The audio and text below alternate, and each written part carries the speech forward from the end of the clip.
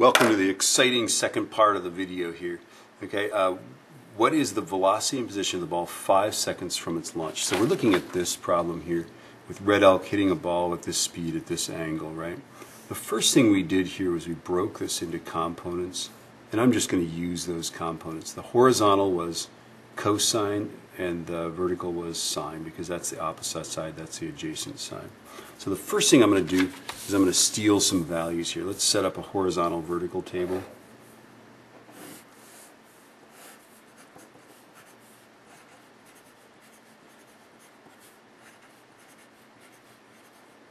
Okay. I'm going to use these initial velocities here and fill in the initial velocities on there. So this initial velocity is 8.4457. This one is 40.4272. And I just got those from this triangle here, right? Put them in there. I'm going to use the same one. It's the same launch, right? And then in this problem, it's 5 seconds. Okay, the 5 seconds. So I'm going to put 5 seconds as our time here, 5 seconds as our time there, right? Okay, our acceleration here is negative 9.81. The acceleration here is 0. That's always true. And then my final velocity here is, of course, still 8.4457 meters per second, right? And the same, this is all meters per second there, right? And now I can just solve for the things I don't know. I'm going to solve for this s here. The only thing you ever do horizontally is s is ut, because there's no acceleration, right? So I can simply multiply the 8.4457 by 5, and I get 42.28, 2285. Okay, so that's how far over, 42.2285 meters over. Okay, and now I can figure out the vertical displacement here. Let's see, I'm going to use s equals ut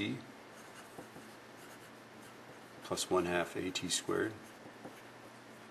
Okay, so that's going to be 40.4272 times 5 plus 0.5 times negative 9.81 times 5 squared.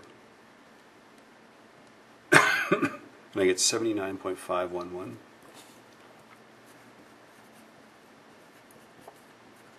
And then let's find the final velocity using v equals u plus at. So that's going to be 40.4272 plus negative 9.81 times 5.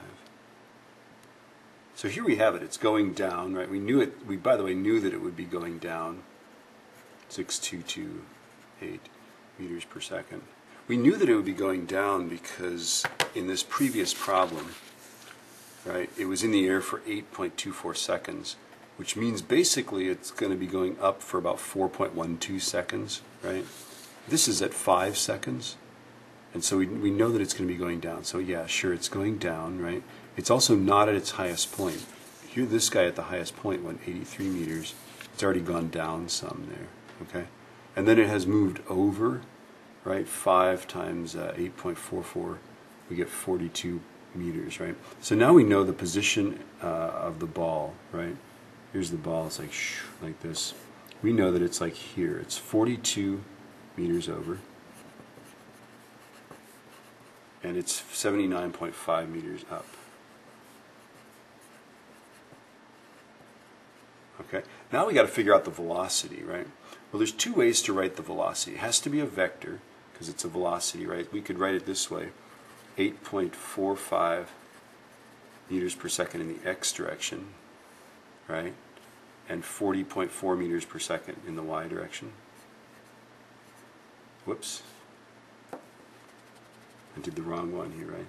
I got to do this guy here, right? So it's going to be negative 8.62 in the y direction, right? Okay.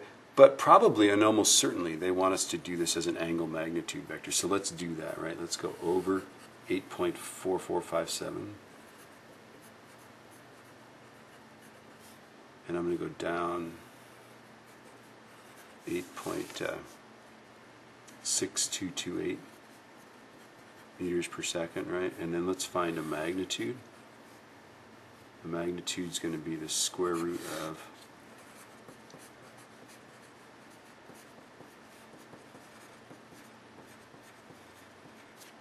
okay.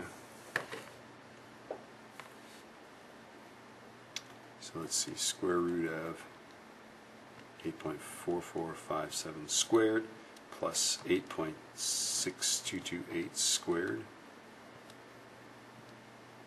That's 12.0699 meters per second. Okay, with 3 sig figs we'd have to say 12.1 meters per second, and that's the speed. Okay, and now if we want to make it a velocity, we've got to find that angle, right? So that angle there is the inverse tan of opposite over adjacent, right? So it's going to be 8.6228 divided by 8.4457, right? So the second tan of